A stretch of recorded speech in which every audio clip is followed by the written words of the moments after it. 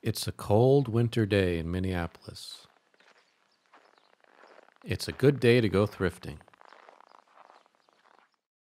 On today's trip to the thrift store, I found this old serving cart. It was in bad shape, but I liked the style and I felt that it was worth putting some work into. So I took it home for some restoration. The worst of the damage was on the two shelves. It looked like they had gotten wet, and there were lots of black stains from water sitting on it. And also, the particle board underneath the veneer had absorbed the water and swelled up, and that caused the veneer to crack and start peeling away in some spots. I wasn't sure if I could save that veneer, but I wanted to give it a shot. The legs and the pieces that went around the border of the shelves were solid walnut, and they also looked like they had been wet, but they didn't get damaged too badly, at least not as badly as the veneer did on the shelves. It was too cold to work outside, so I brought the cart into my semi-heated porch and started disassembly. This wasn't too difficult. I just had to remove some nuts from some bolts, and it all came apart.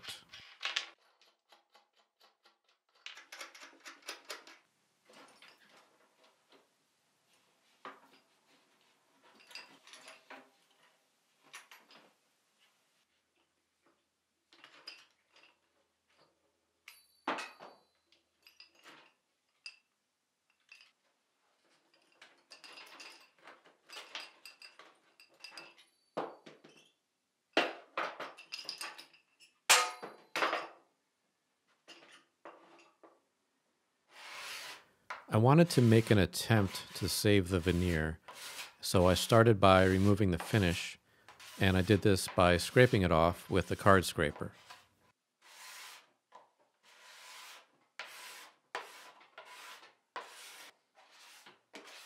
And while I had the scraper out, I also scraped off the finish from the pieces of trim around the edge of the shelf and the legs.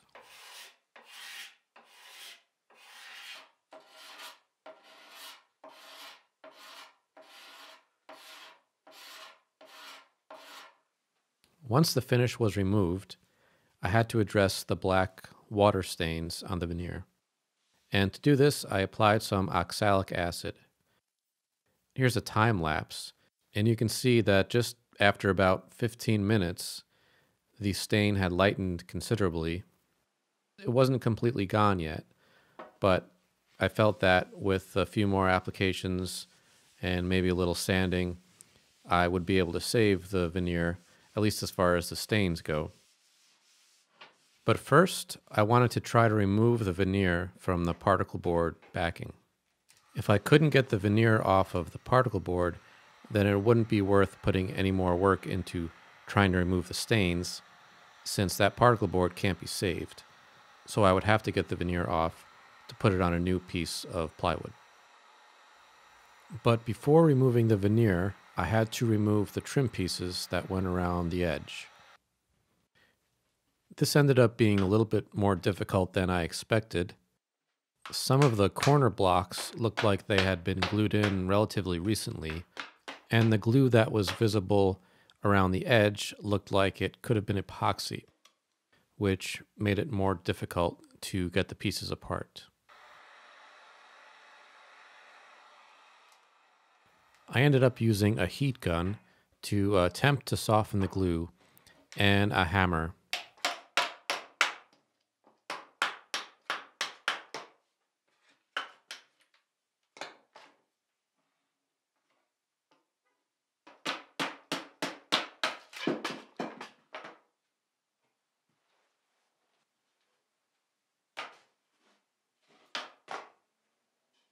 Some of the corner blocks I just had to break apart, and then I just make new ones later.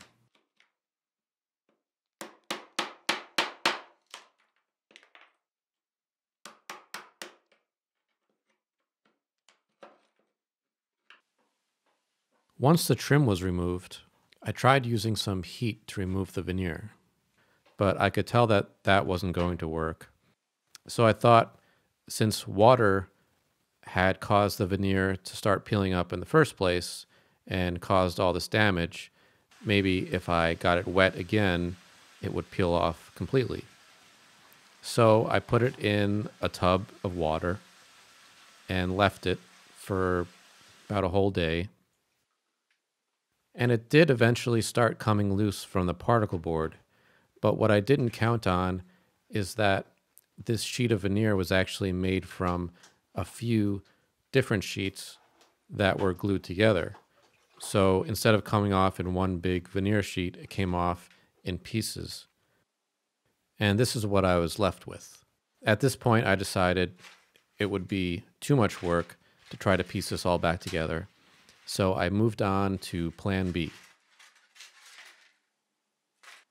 Plan B was to cut out 2 new shelves from some 1/2-inch plywood and apply some new walnut veneer to the plywood. I usually like to apply veneer using contact cement because it adheres instantly and doesn't need any clamping. But in this case, I wanted to try to use wood glue because the contact cement has a really strong smell, and it was too cold to do this outside, so I had to do it inside my house. I was trying to avoid filling the house with that smell. So I applied the wood glue to the plywood and to the veneer, laid the veneer on top, and then stacked the 2 pieces on top of each other and gathered as many clamps as I could find. Unfortunately, when I took the clamps off the next day, I found that I didn't have enough clamping pressure on there. And it's hard to see in the video, but there were bubbles all over the boards. The veneer just didn't get pressed down evenly enough. So that didn't work, and it was on to Plan C.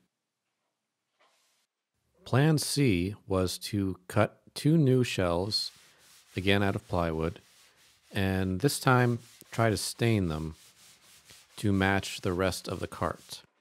I wasn't too confident going into this one because I know it's difficult to stain plywood without it looking blotchy, but I decided to give it a try anyway.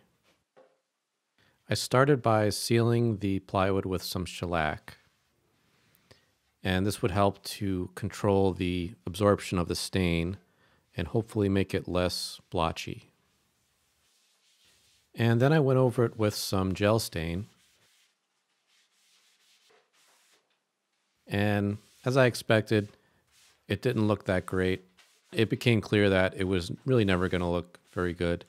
So I scrapped that idea and went on to Plan D.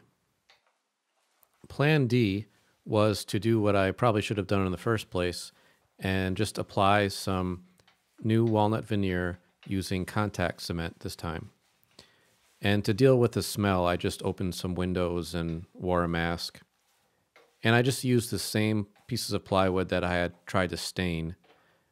And I applied some contact cement with a roller and applied the cement to the piece of veneer too. And then I laid the veneer piece onto the plywood and just used my hand at first to smooth it out and make sure there were no bubbles in it.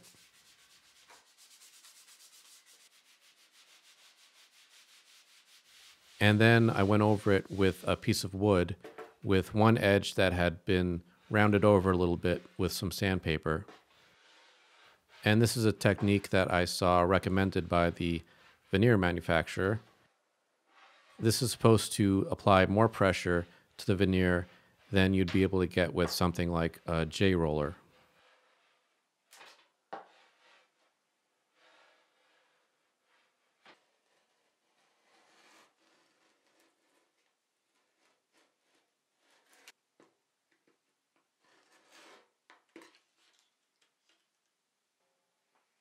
Applying all that pressure on the veneer with that board did leave some marks, just where it kind of pressed the grain down a little bit.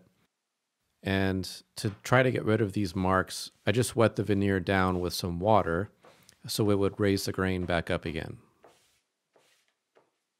Wetting down the veneer also helps to show what the color will be if a clear finish was applied. And here's a piece of the walnut trim that will go around the shelf. And to my eye, the veneer looks more brown and just lighter overall than the piece of trim. So I wanted to try to get it closer to that trim. And to do that, I used some stain. To find the correct color stain for the veneer, I took 4 stains that I already had and I applied them to some scraps of veneer. And the 2 on the left are gel stains and the 2 on the right are regular oil liquid stains. And I felt like the one second from the left looked like it would work the best. And that color is called Gunstock, and it's from Minwax. Before applying the stain, I gave it a quick sanding by hand, just to sand down the grain that was raised by wetting down the veneer earlier.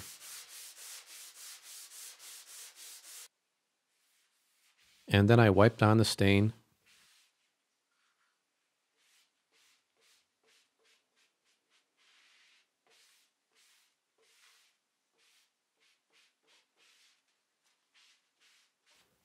And then wiped off any excess.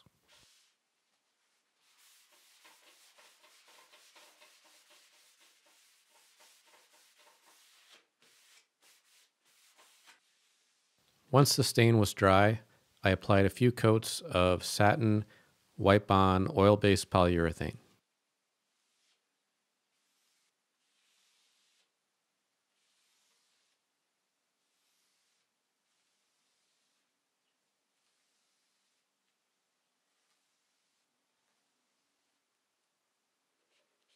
The legs, the handles, and the trim that goes around the shelves all had a really nice color all on their own, so I didn't need to use any stain, and I didn't use any polyurethane on these either. I just put on a clear Danish oil.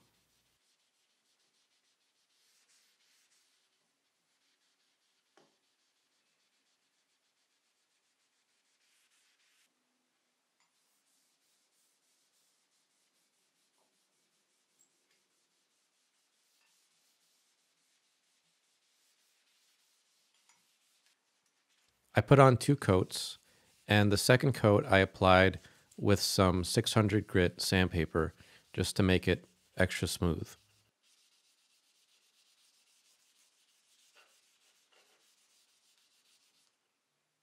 The Danish oil can sometimes have a bit of a flat look once it's dry, so I also waxed these pieces once the Danish oil was dry, and it just gives it a little bit of a sheen and a little bit of protection from moisture. I used a Dremel tool and some metal polish to clean up the metal parts.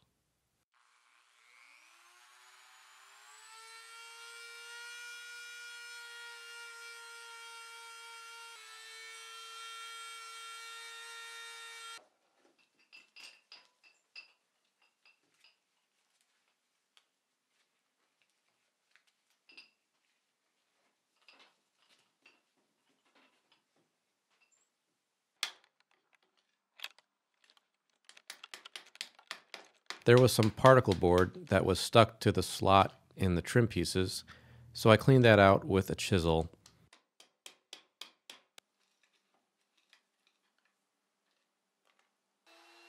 And then I also had to widen that slot a bit because the new plywood top was a little bit thicker than the particle board that was in there.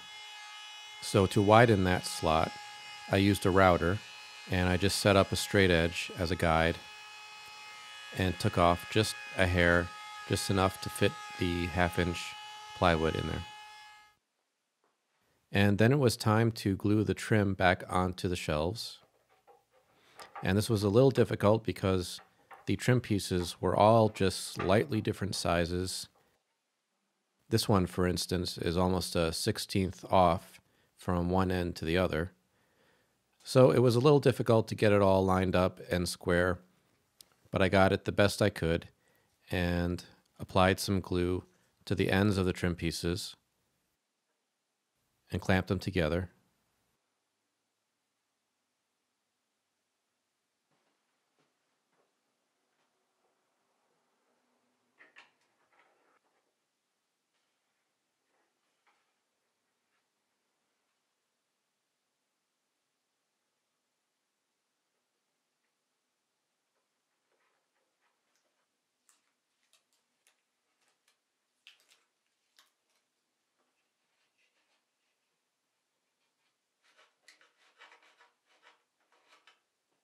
And then I made some new corner blocks and glued those in.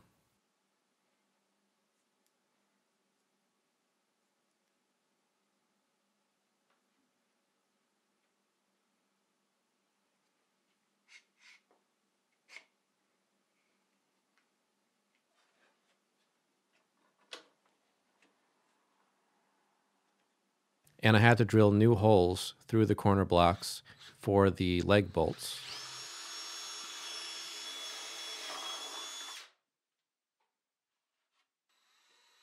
I decided to also add some screws to the corner blocks for some extra strength.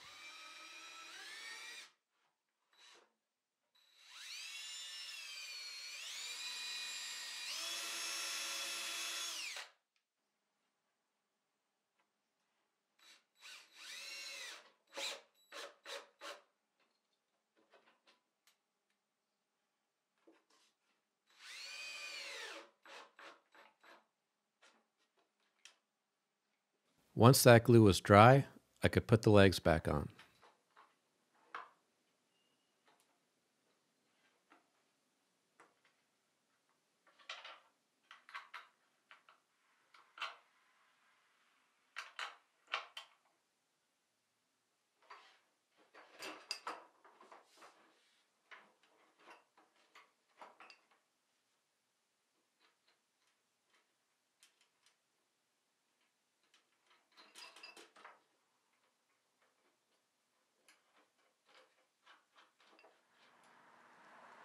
And here it is, all finished.